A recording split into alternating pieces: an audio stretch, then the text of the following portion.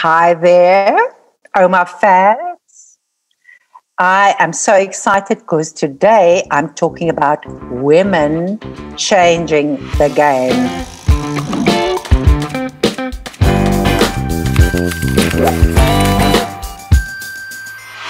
Yes, sisters are doing it for themselves. And today I'm speaking to a top triathlete. I am so excited to introduce her to you, Magda Nieuwoudt. Thanks for talking to me, Magda. You're a busy woman. I am. Like everyone, but it's awesome. Yeah. It's awesome to make time for you. Okay, fantastic. I've been watching the World Champs, and let me tell you, I am in total awe what these women are doing, but I am just like completely bowled over about what women are achieving in sports these days. Yeah, it's amazing. I want to take you back. I was one of those little fat girls who never got anywhere with sport. So what was your first sporting event that you can remember when you were little? I would say it was probably a running. Like it's always like a little bit of like running in primary school where you do like a 50 meter or 40 meter, like, and you just like run as fast as you can. Did you win? I would say yes. Like I've got a twin sister and she's probably going to say no, but I'm going to say yes. You have a twin sister. Yes. Is she into sports at all? Yes, she is, but she's doing it more for the fun of it. Okay. And enjoying it, yes. Okay, that's amazing. So at what point, did you have the moment that you decided that you're going to become a triathlete? Could you just not make up your mind about what you want to do? So I've always been running. I've always done sport. I come from a really small town, so that's what you do there. Like during the weekends or sometimes after school. That's what you do. Like you play sports, and that's where you meet new people. So it was always good. But I was also actually a bit chubby and a little bit fat. And I think when I was 12, I said I'm going to change this. Like, I am not going to be a fat girl. I'm going to start running. So I was actually the one that wake up before school and went running. So I've always been into running. And at university, that's actually where it started to become running and cycling and swimming. Because the interest fact is because I started triathlon. Because they weren't a women's running team at university. It was only me that wanted to do the track running. And then I saw like there's a triathlon club starting. I thought, well, let me just go and do that then. And that's how I actually started triathlon. Okay, so you were running. So the swimming just came, and the cycling. So this thing that they say about old dogs can't learn new tricks. Yes. I can cycle a little bit.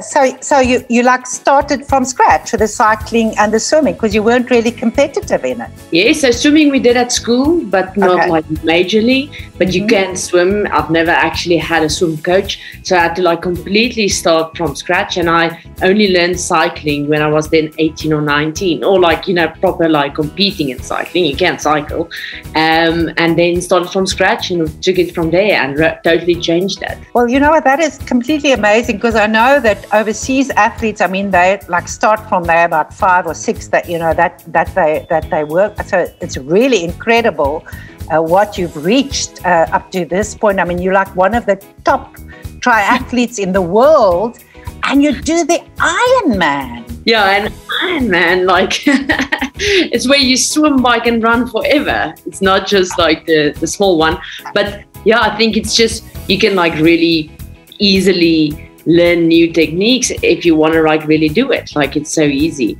You just need to put your mind to it and then go for it. So that must be one of the characteristics that you must believe in yourself. What are the other characteristics that you need to become a professional athlete? I mean, in South Africa, it's not easy being a professional athlete. No, I would say definitely that deep self-belief is one of the characteristics that you just said. And also patience, because you think you've got this thing, you just want to go today and be a professional athlete and go. But in South Africa, it's really difficult because you don't always get all the backing that you need to become a professional athlete. So you need to find ways to get there in other ways than where they would do in Europe or something where they would get backing. So really have the patience to change bit by bit every year and see where you can get there. And then and definitely be a hard worker. You need to like be able to, no matter what, like it's not always going to go your way, and then keep on working hard and get up and go. And you need a lot of talent, obviously. You need talent, but you can work hard to get there as well. No, definitely, I would say for being a professional athlete, you need talent, and definitely the love for it and endurance. I want to ask you, and I'm so happy that you are in South Africa, why are you staying in South Africa? Are you passionate about teaching other athletes, helping other people, other South Africans? They always ask me this question, you know, like when I'm in Europe, they go like, oh, why you stay in South Africa? It's always such a travel and it's such a mission. And I'm like, because there's so much talent in South Africa, and you want them to like believe that they can also do it, and you want to develop it. Because if we just go overseas and then I go and be a professional athlete and I make it, and it doesn't really change anything. Like you want to be and you want to change lives, and you want to go and tell them, okay, because through sport, the change that comes into through a person in like doing sport and doing triathlon or challenging yourself is amazing and is huge. So I think the route for me, like being a professional athlete, is for me to be better, but it's actually to make other people believe in themselves and get something out of them as well. Wow, that's amazing. I read on your, I think it's your website or your blog, I read of one of the athletes that started with you a long time ago. She said that she couldn't ride a bike, she couldn't run, and now she's she's taking part in the Ironman, I think. Yeah, I've got a few athletes that come to me and they can't swim. Like mostly swimming is a massive thing. And or maybe they are overweight and unfit, and they won't be, they won't even think of like being able to finish a massive endurance event like that. And then you see if you bit by bit can change it for them. It takes time. It's not like they start with me and then in 4 weeks we go and do a race.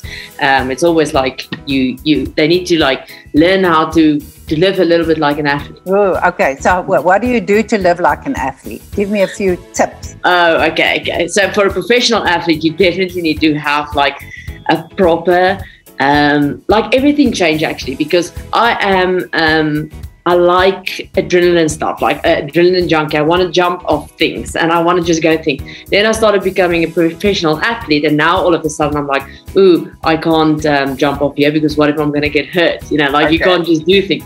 But I think all over just being health conscious as an athlete, like you can't like just eat what you want. Even people think you do because sometimes you do because you train a lot, but you need to be conscious about your decisions and what you eat and where you're going and are you sleeping enough, and you say no to a lot of things because of the reason like you need to rest, and people don't always get that. So I think your life as a professional athlete really changed a lot. As a general athlete also, you need to have like a very conscious of like healthy living is the major thing, I would say, like it changes as an athlete. Discipline. Discipline. Okay, I get you. Do you have a person in your life? No, like currently I've got a lot of persons in my life, all my athletes. Yes, like I've got a lot of athletes, and they take up a lot of time of me, but no, for me currently it's only me and my sport. Okay, so that so it's quite alone, it is very alone, and but it was so you travel, and actually I've been in Europe now 3 weeks ago, and I travel, and I'm in this amazing place in Germany, and I'm sitting there, and I've just won a race, and that evening I was sitting there and it's my birthday and it's just me, and I sit there and I'm thinking, so is this now it?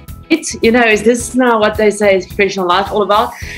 But yes, it is, and it's good. It takes a very special person, a lot of sacrifices. Yes, but I think in the end, what you get out of it every day, like when you go and train and you challenge yourself, where it clicks, that's where you get that adrenaline from okay, this is worth it. Like, and you challenge yourself every day, and seeing improvement. And like 2 years ago, I couldn't do what I do now, and then still knowing that you still need to improve more. So I think that is a major thing, because that's what's going to keep you going. Yeah, are you going to change your route on the way, or don't you know yet? I don't know yet, but I must tell you, it definitely changed as I went on. You know, like first you start and you think you're going to be this professional athlete, and it's easy. Like you are good enough, and people tell you are good enough, and you start a journey, and in your head you think you go and you do a few races and you win a few races and get money. That's how easy it is. And then you start doing it, and then you go like, oh no, this is not how easy it is. Okay. Like there's so much things going on in at the background for being an athlete. You know, like it's managing you as an athlete, and also and getting it right, like because you think this is the way to train and this is the way to do it, and then you do it for a year and a half or something, and then it's not the way to do it, and then you need to change, and then you go like, okay, but then let's adapt and we change, and we think, okay, but let's do it this way. That probably is going to change more and more as I continue, because in the end the idea is always to be the best in the sport, you know, to be the best of South Africa, and actually to be so good that people start talking about individual sportswomen doing the sport, yes, you know. But yes, for me to be there, like you need to be the best. So you can't make decisions in life that is not good enough, because you need to be the best. You can't just be average. Okay, yeah, I hear what you're saying. So what is your message then to other, like the little chubby girls like me, to get where you are now? How do we get there? I would say definitely dream big, but like narrow it down, like make it smaller. You know, like don't think you want, because same with me, like I always wanted to be an athlete, but it always actually seemed so far away to be able to get it done. So then that's why I studied sports science, and I become a sports scientist to be able to work with professional athletes, because that was the way I thought to be a professional athlete, to get closer to them, is to go and work in the system. So I worked actually with a rugby team, like the Puma rugby and so on. And then later on, like, oh, I can do it myself. So, and then I started like bits by bits, like making smaller goals and say, okay, let's just start running. Okay, let's get to the first race. Okay, do a smaller race, do a bigger race, you know, like really like make the goal smaller so that you can achieve it, and in the end go to the bigger one. But don't like not dream big, you know, like really set that goals as high as you can, and think, it must actually think like, this is crazy, you're not going to be able to do it. So yeah, I think like running a marathon for you, like, don't you think, like, and then just like, oh, I'll talk to you about that. So because I'm in my 60s now. How old is how old is the oldest athlete in your club? She's actually 62, and she did a sprint triathlon in May, where it's like really short, but also for her to be able to do it was massive, and to be able to finish the swim.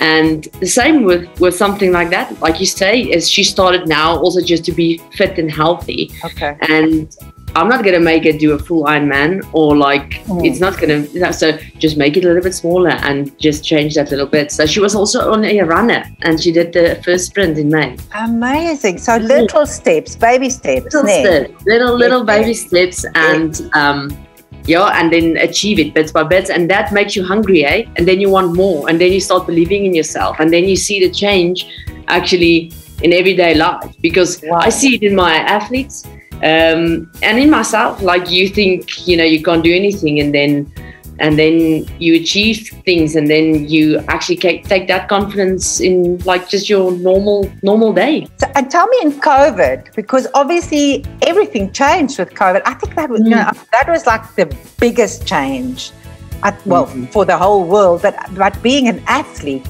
did you take part in anything at that point? Or did you just have to stay at home and train? It was so difficult.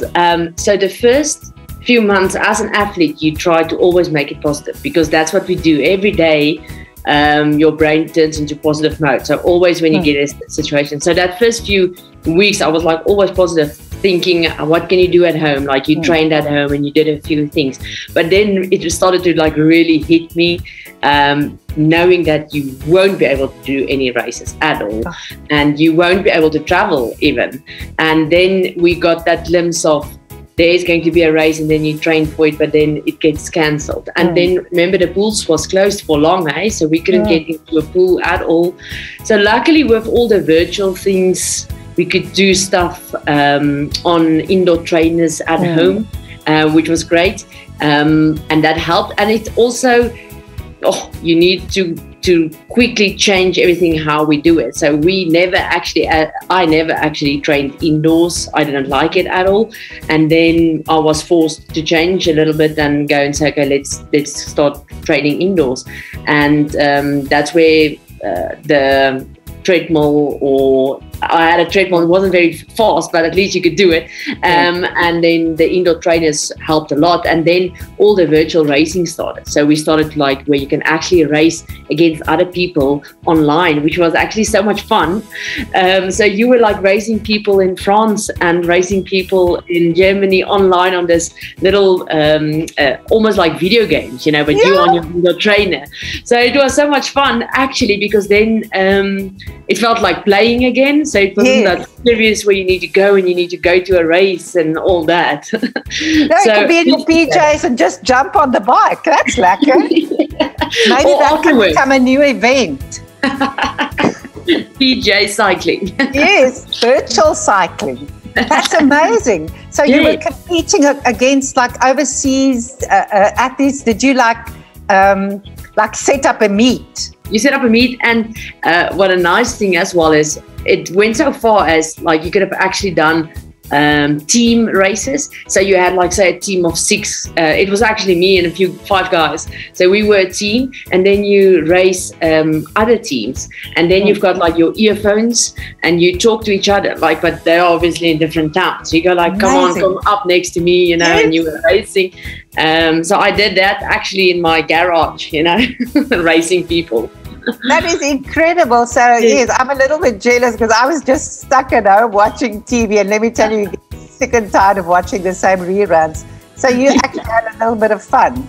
I actually had a little bit of fun. And then also, didn't you not do those challenges where you need to see if you can like, for how long you can keep the toilet paper up in the air, or like, did you not do that? Funny enough, no. I obviously missed out on a whole cultural experience, online experience. I'll keep it in mind for next time. Yeah, next time. And the first time when you were outside and you were taking part in a race, was it without spectators the first time? Yes, it was without spectators. Actually, you know what? I think actually this year, April, was the first time where we could like allow spectators, where spectators were allowed. But our sport is a bit difficult or different because it's not like in a closed arena, so it's like you run, down the roads. You can't really say to people they can't stand next to the road. But things like where the race starts, or where we come together to put our bikes in the transition area, where it's a holding area where your bike waits for you before after the swim. Normally there's big crowds as you get into transition area, where now there were nobody. And also at the finish lines, like normally when you go into that red carpet, it's like just like this line of people. All people cheering on. So the first 2 years there were nothing, so you were just like running, finishing the race. Also you take your own medal, put it around your neck, and then just walk away. Where this year, April, in South Africa was the first time, and since beginning of 2020, where we could actually have spectators there, and it was amazing. I can imagine. Yes. Hey, yeah. Then you start to appreciate there's other people around you. It's not just yourself. And then again, you remember why you do it. Like you want to like run and like grab the hands and celebrate with them and enjoy it. Yes. And I think for them as well, like I take for instance my mom and dad, like they are part of this journey of mine so much as as I do it. Like I literally just do it every day, but they also want to see your success, so they also want to be there, and they just want to support you. So I think for them it's also fun to just be part of it again. Absolutely. Yes. Where are you heading to next? I mean, physically, what's your next event that you're taking part in? So the next event is actually the Ironman World Championships, and you're gonna love this. It is in Hawaii.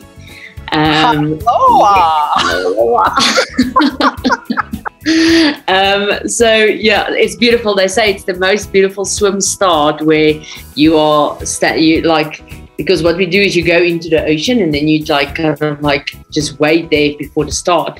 And they say if you look down, you can just actually see the sea turtles and you can just see all this amazing fish. Amazing. So it's always been in Hawaii. There's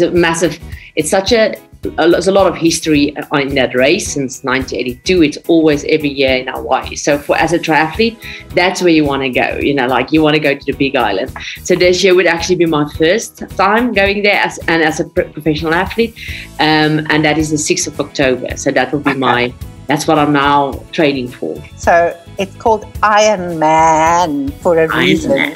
There are lots of men. It's very male dominated by men. Yes. So as a woman, extra challenges, no? Yes, definitely. And you see it. It amazes me that we're still having this, conversation and still struggling with it. But you can see it. We've got live coverage during our race, but it's always there at the men's race. So it's definitely still there. And I must say that they are trying to change it, but it's getting there slightly, but we're still not there yet. It's going to take long now because it's been centuries. Women are we only got the vote the other day. Exactly. But what they've changed this year for the first time, which I'm excited for, is they parted, they said, they separated the races. So the women's race is going to be on the 6th of October and the men's race is going to be on the 8th of October. So it's going to be different. So it's going to be totally only the focus on our race then. So I hope it makes a difference. I think it will make a huge difference, because then you don't have split focus. And frankly, women are much better looking to watch than the guy. But that's me. So I will be there with your parents. Well, I'll be cheering on the TV. Eventually. Your parents, are they going with you? No, they're also going to need to watch online. But at least you would be able to then see the girls as well, and not the guys. Yeah. So what is your preparation now for an Ironman? Because you've already started. So what are the steps that you need to take? Yeah, no, you need to step by step, small, to prepare for Ironman it depends on what you need to work on. Where's your, say for me, you work a little bit more on the swimming, or you need to let your running come down or so onwards. But you do a lot of volume. So for me, my daily life would be it depends on what you do, but between 5 and 7 hours of training a day. So you a full-time job, you train all day long. And then, so I would say you would definitely work it back from 12 weeks this week until the race, and then work it back, say 12 weeks to go, and then say there's 4 weeks we do this, there's 4 weeks we do this, and then you just really get small goals in between to change, say okay, you're running or you're cycling or so on. Yeah, that is amazing. So the other thing I want to ask you, so is it financially worth it to be a professional athlete in South Africa? No. It's not. But so here's what you do. I go to Ironman now, and I need to be top 12 or top 10 there to just pay my trip. And then if I be top 8 or top 9, then yes, it's okay. You'll make something. But no, you need to perform as a professional triathlete. You need to place top 5 to earn money from that race. But because you travel, you're always kind of maybe you make money, maybe not. So it can be, but it's not that easy. You really need to juggle things around to really make it worth it and say, this is your life. Now you always need to do something on the side. Which you are doing, because you are training people, you've got your own club going. I see you've got a couple of sponsors. You get sponsors in South Africa, but it's mostly not financial sponsors. because obviously also if nothing is really made here, so you understand, but you get a lot of backing from locals who really tries to help you in products and really helping you to make it easier for you to do the sport, because obviously you need a lot of stuff to do triathlon. It's very expensive.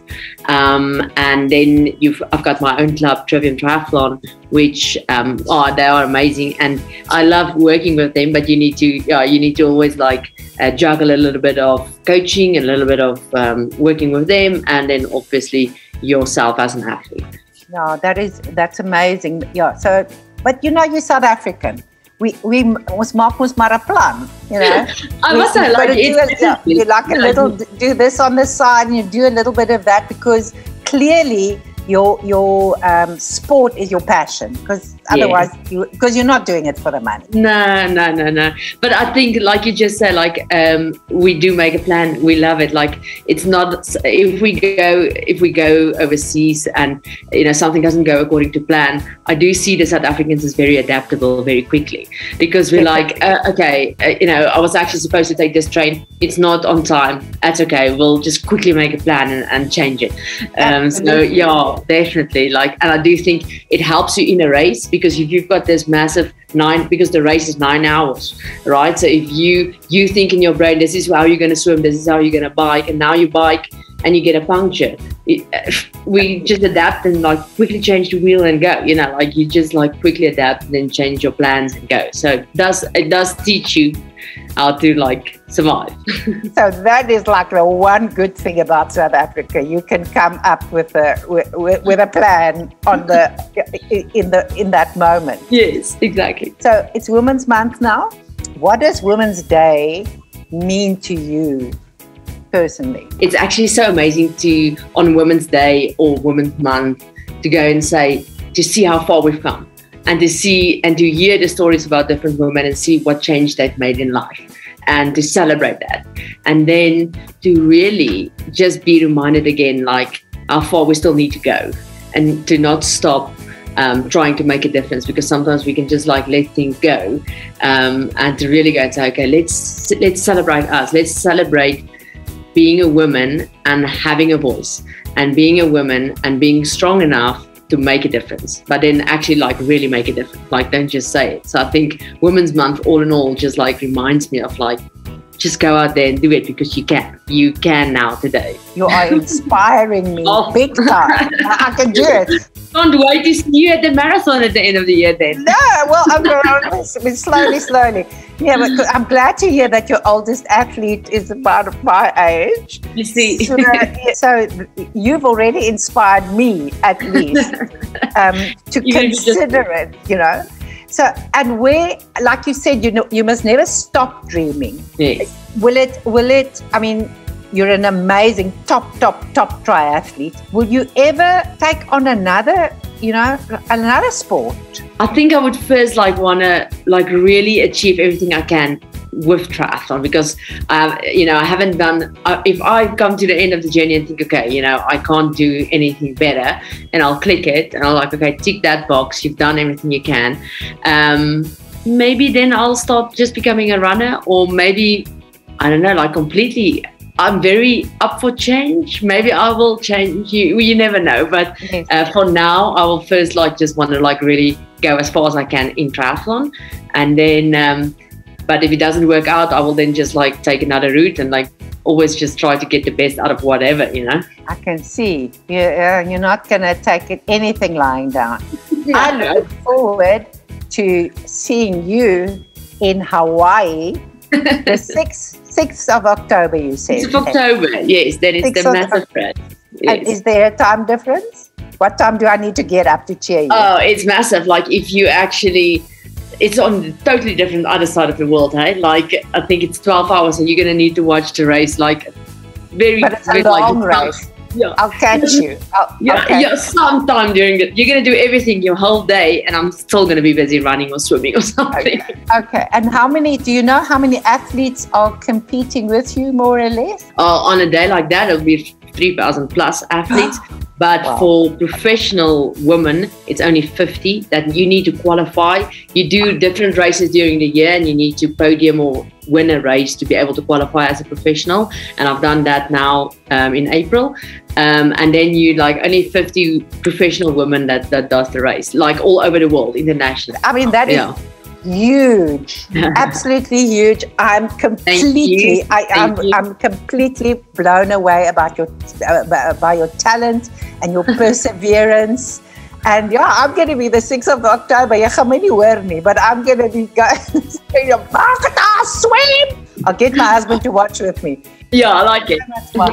It's been an absolute pleasure speaking to you. You are really, really inspirational. Oh, and yeah, you just go, girl. You just go. Oh, thank you. Take the message out there that sisters are doing it for themselves. I love it. I love it. Okay. Thanks a lot. And there you have it, Magda Nieuwoudt, top triathlete. We are going to be watching her in Hawaii on the 6th of October. Thank you so much for watching with me. And from Omar Fabs, it's a bye. Until next time. Bye.